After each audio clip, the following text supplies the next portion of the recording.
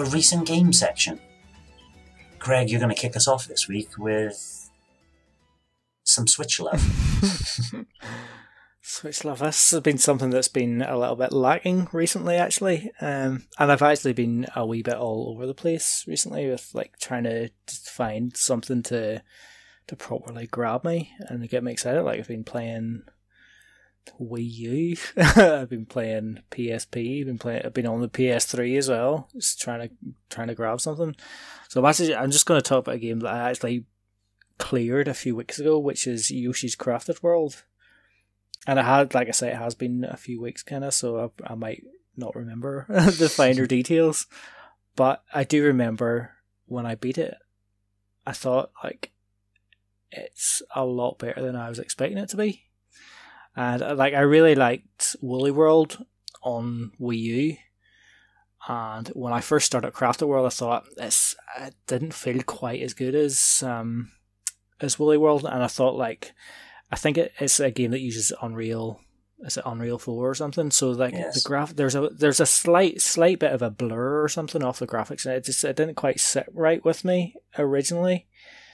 But the more I started to get into it and stuff, and like all the ingenuity of all the different levels and all the cool ways that like enemies and like obstacles and stuff were designed, and just seeing how creative the designers have been, it's like, why can they not be this creative with a 2D Mario game instead of just that new Super Mario Bros. Style?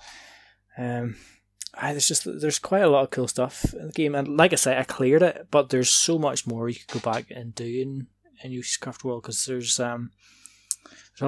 like the flip side. So like you'll have your normal levels, you go start to finish, and there's like flowers to collect, and there's probably other things to collect as well. There's like the wee red coins that are like a sort of a staple of the Yoshi franchise. And they've always bugged me in a way, because they're hidden like behind yellow coins, but I always find myself, I've been going through a level trying to collect everything, and I get to the end, it's like I've missed one of the red coins, and it's like I don't really want to go through the level looking for it again. So like the levels are sort of designed like there is plenty of stuff for you to go and find, and that like getting from start to finish is really easy, and then getting all the collectibles is a wee bit of a challenge. But it's like, because I was getting frustrated by not being able to like find maybe a coin in my first playthrough or whatever, it's like I don't really want to go through that again. But then if you don't do that, the levels are too easy to go through. Like, so it's like there's a weird sort of balance of between like too easy a challenge and too difficult a challenge. Well, it's maybe not too difficult. It's the desire to actually go for everything just maybe wasn't there. There is like, you still need to get a certain amount of flowers to be able to progress through to like, but it's not a significantly high enough number that it's really that difficult to obtain enough anyway. But like I say, you go through the levels and then there'll be like other challenges, so you maybe go to the flip side and you have to find like 3 of a certain object, so you'll just go through the level and then you'll like fire eggs at things in the distance. You just sort of like keep your eye out for things, and then there may be another challenge where you have to like find, I think it's like finding the pictures or something, but I actually never really bothered with that beyond the first world. I kind of just went through the levels normally. And once I'd cleared the game that way, I felt pretty satisfied that I was done, but also knowing that if I ever did get the desire to go back to it, there is plenty to go back there for. But I don't know if either of you guys have played it or completed it yet, but it's pretty good. It's pretty good. I haven't. Did you ever try it in co-op? No, I did. I played Woolly World in co-op, but I never really got the opportunity to try Crafted World.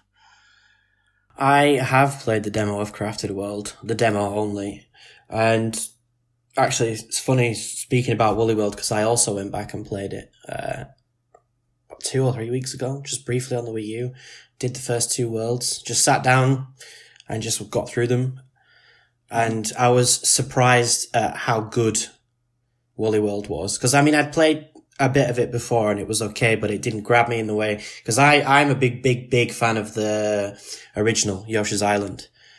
But I thought Woolly World was right up there. The design in the levels was really cool.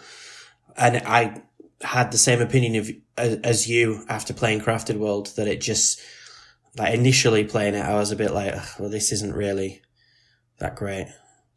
But I do, because I know Hero of Time also really enjoyed playing it on the forum. So I want to get it now. I want to give it another go. I want to play through it eventually. So I'll probably finish Woolly World, and then when I find Yoshi's Crafted World cheap, why not? But I don't know, like, the art style for me, it's really cool and really interesting, but it does feel like there's something lacking about it. I can't quite put my finger on it in the same way that Woolly World feels more complete. I don't know. Am I right about that, do you think? Or no? Yeah, well, in a way, yes. But there is still plenty. I don't know, there's plenty of cool stuff to see. That's like, obviously, like I said, it didn't really grab me initially. Like, I'd actually played, I think it was like the first world, or the first few levels anyway, and then I just took a break from it for months, and then just decided to go back and finally, and yeah, there was a lot to like, and lots of things where you go, oh, that's pretty neat. Yeah, like, I wasn't a big fan of the original Yoshi's Island. Actually, I didn't really like it. For me, like, Woolly World was the pinnacle of the Yoshi series, and when I started Crafted World, I thought, nah, it doesn't touch Woolly World. But by the time I got to the end of it, I thought, you know what, they're actually not that far apart from each other. Mm-hmm. It's the same team, isn't it, who did them both? Yeah, good feeling. Yeah, it was. Yeah, I want to get it and give it a go, at least, because I think I could enjoy it. I do like the aesthetic on them. And like all those like extra things, you know, obviously going to find different things in the level. Like, if my son was just that little bit older, it would be worth going through it for him to go, oh, there's that thing in the distance there, but he's not quite there yet. Mm-hmm. He'll come. My son has been playing Warface recently, a game that I'm not enamored with, but he's just starting to get into these first-person shooters now. While you were talking about that, I was thinking the same aesthetic. I can't even remember the name, and I'm only asking it because I want to remember in English. In Chinese, it's Mao Xian Kirby. The Kirby with the string. Epic Yarn. Oh, Epic Yarn, yeah. I enjoyed that game in that kind of arts and crafts style. That was good. I'm not a Kirby guy, but that game is like legitimately amazing. Yes, yeah. Good feel as well, isn't it? Yes, it was. Yeah, yeah. They've kept in that arts and crafts style for at least 3 games now. Let's have another Kirby's Epic Yarn. Get them on Mario. Yeah. Yes, actually, yeah. It's a good point. Arts and craft Mario and a kind of Paper Mario, 2D platformer, but Paper Mario style. I'd like to see that.